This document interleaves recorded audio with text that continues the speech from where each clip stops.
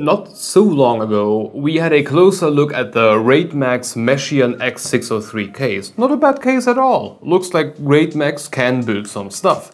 So for today, let's take a closer look at the Raidmax LS360 ARGB Infinita 360mm AIO.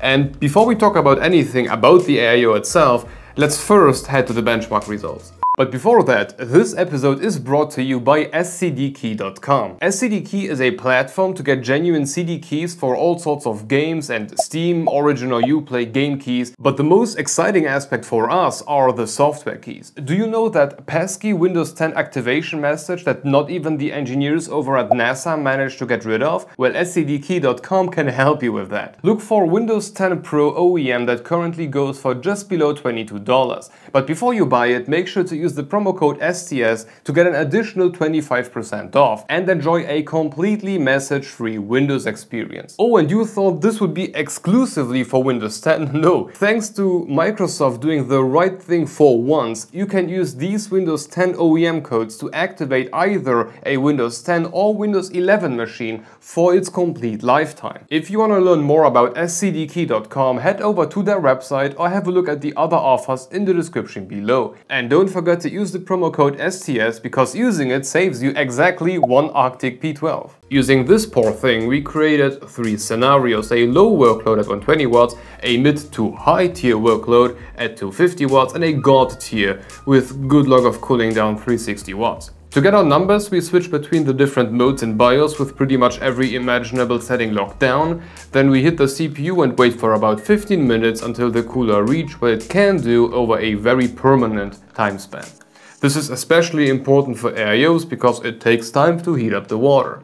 And then we gradually lower the fan speed in 10% steps while the pump is always fixed to 100%, and we note down the CPU package temperature averaged over 2 minutes and deduct the air temperature in front of the fan to get the temperature above ambient at any given fan setting. For the noise, we position the cooler on a table and the dB meter at exactly 1 meter distance on its own tripod.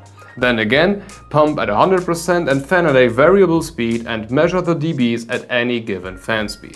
Let's begin with the low workload. Pushing 120 watts through the socket made the Infinita 360 keep the chip at 33.6 degrees C above ambient.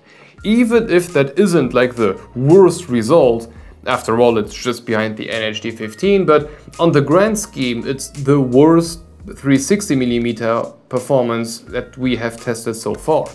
Hey, maybe the noise to performance ratio is so good it can save it. And actually it's not that bad. Sure, it's behind every other 360mm AIO, but at max it's not nearly as loud as any other one, except for the liquid freezer. So at 120 watts, overall performance is good on the big picture, but at the very low end of any 360mm AIO. But what if we push the heat up? At 250 watts, the Infinita kept the CPU at 66.6 degrees C above ambient, which actually makes it fall even more. And at this point, I can't even ignore anymore that there are 240mm AIOs that are outperforming it. It's kind of an ouch here. On the noise to performance chart, it doesn't look much better than before. From start to finish, the Infinita LS360 was behind everything else, just a bit further away than before. But hey, at least the noise to performance ratio of the Infinita is a lot better than, for example, on the Raidmax Aquafusion 240. But at 3 versus 2 fans, that was kind of a requirement. Pushing up the heat even more revealed that the LS360 was the first 360mm AIO to not keep the CPU below that 110 degrees C mark at full fan speed, which is kind of a bummer. At this point I would have loved to show you some nice looking B-roll shots of the box, but that's not going to happen. Unfortunately, when sending us this unit, Raidmax decided to stuff the Messian case with the LS360, so that resulted in two things, leaving me without a box to B-roll, a weird looking stain on the bottom of the cold plate which I can't explain, it doesn't want to go off, and oh no, three things, I have no idea how to store it later on. I have no clue where to put it. So let's skip that part and get to why I believe the performance of this thing is not as good as it could have been. The fans. On paper, they are not necessarily bad. They spin at up to 2200 RPM whilst pushing up to 69.2 CFM and with up to 3.8 millimeters of H2O. So as far as radiator fans go, the numbers are fine. And noise-wise, we already established that there are other AIOs that manage to scream a lot louder. No, the issue I have with them is air leakage. Not only are there huge gaps in between the fan frames, but the fan frame itself, or the fan frames themselves, are freaking hollow. In total, there is so much gap, and once it runs, you can not only feel with your finger how air is just getting back. No, you can even hear the portion of air that is jumping back through those holes. Instead of going through the radiator, you can hear how it like slaps back in here, and it gives like a slapping sound, like a flap. It's weird, but you can hear how it is jumping back through the fan instead of going through the radiator. No matter where that slapping sound comes from, holes around the fan is nothing that you want if it is on top of a radiator. You want to have that thing as airtight as humanly possible, so that every bit of air is being fully utilized by going through the radiator instead of going back.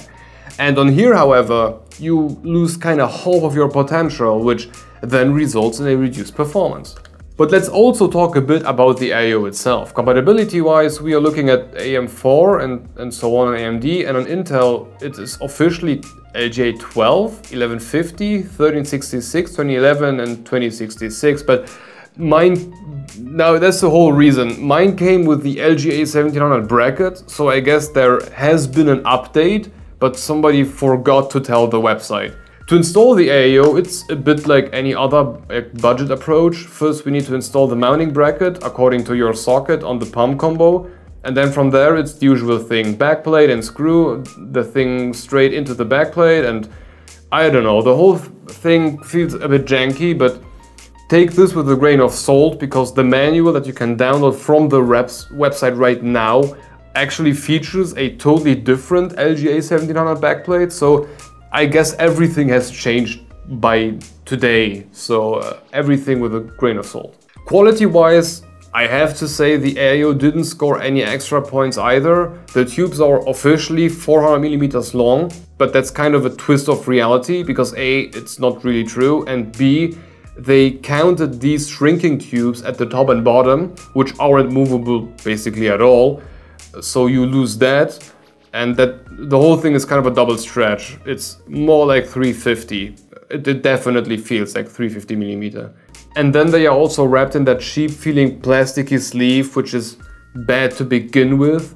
And the whole thing just feels kind of flimsy as a whole. It definitely doesn't scream like high quality to me. Then there is the RGB, which is okay. We got the Raidmax logo, some lights on the fans coming from the center, and then we have all of these infinity rings. Like, yeah, it looks okay if you like it, but again, it doesn't look like the best LED implementation I have seen, and you have definitely other budget options that look better than this.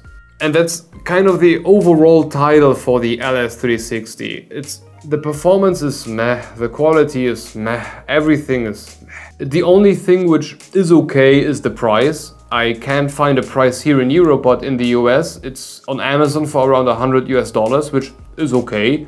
I'll give them that, but for performance I kinda expected a better result from a triple fan AIO. So overall it will do fine for a Ryzen 7, a 13700K, it will be okay.